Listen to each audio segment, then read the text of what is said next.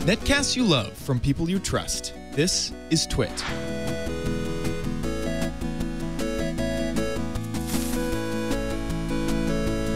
Okay, so let's talk about OBS. This is the Open Broadcaster software. This is a free alternative to something like XSplit.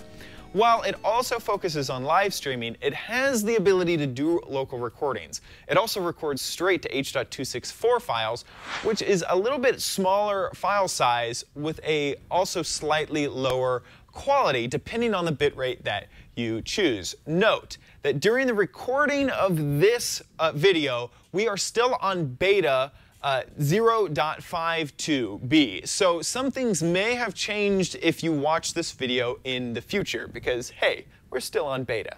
So when you open OBS, you are greeted by a simple yet very familiar looking interface. Yes, this looks a lot like XSplit, and your knowledge from XSplit will translate over to OBS. Now, first you have to add a scene to this window, and that you do that just by right-clicking and adding a scene. And you can name this. So if I want to get really creative, I could name this scene 2, and that's what I'll go ahead and do. Now, over here in the corner, you have your sources. So before we would add a source, but here you just right-click again, choose Add, and you have a lot of options. Now, you might be saying this is exactly like XSplit. Well, there's a few things that are missing, like I can't play a movie file at the moment, and a few other things like that. Let's go ahead and add this game capture option. We will name this Minecraft. And then you can choose between what applications are open and which applications it will pull from. So you can see this Minecraft 1.6. So go ahead and choose OK. And I know that I'm doing this wrong because, well, first, in order to see what you are going to stream, you need to preview your stream, which is a second button right here. So yes, I know that I am doing this a little bit wrong because, look, it's so tiny, and you can't drag this around like you can in XSplit. First, you have to hit Edit Scene, but in this scene, you can see that it's kind of weird. That's because I've set the default resolution to my screen resolution. What you have to do is right-click, go into Properties, which is the same properties you saw before, but I forgot to click this Stretch Image to Screen button. So now that I've done that, it will stretch it to the screen. And once I'm in the Edit Scene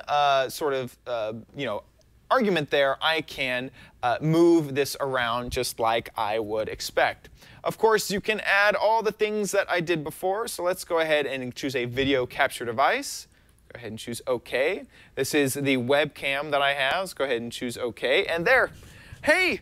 Hello, everyone. Now let's go ahead and squeeze this down to the corner, just like I did with the other one.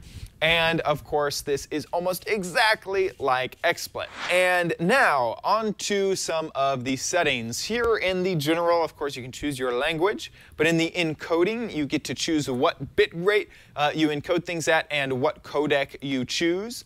Under the broadcast settings, you will choose either the live stream or file output only, which you can choose your file path and what hotkey to start recording at. If you go back to live stream, you can see that there's a bunch of different services that they use. Each one of these services will give you the information that you need, so like the stream key and all of this stuff. It's also saying that my OBS settings are not optimized for Twitch and Justin TV, so please reset my keyframe interval to 2 seconds, which makes a lot of sense because they already know a little bit about Justin TV. So over here in the video, I get to choose my video adapter, my screen's, the base resolution, which is why this was so small when I was trying it earlier, is because the base resolution was set to 1080, and this window, this thing is not at 1080, so of course it's going to shrink it down, unless if I choose to stretch it out. Next, over in the audio, I can choose the desktop audio, which is the speakers and the microphone. Luckily, you get to choose this, unlike in Fraps, and you can choose a push-to-talk button and a few other settings. Over in Advanced, you have more settings, like choosing an X.264 in a setting or something like that. And then you even have a microphone noise gate. So if your microphone is not making a specific threshold of decibels, it will keep it muted if for some reason you have a loud mic. So if you had chosen to record locally to your desktop, all you have to do is click the Start Streaming button to stream and save all of those recordings, and then click the Stop Streaming to, well, stop. So next, let's cover all the things that you can record your game with on the Macintosh. That'll happen in the next video.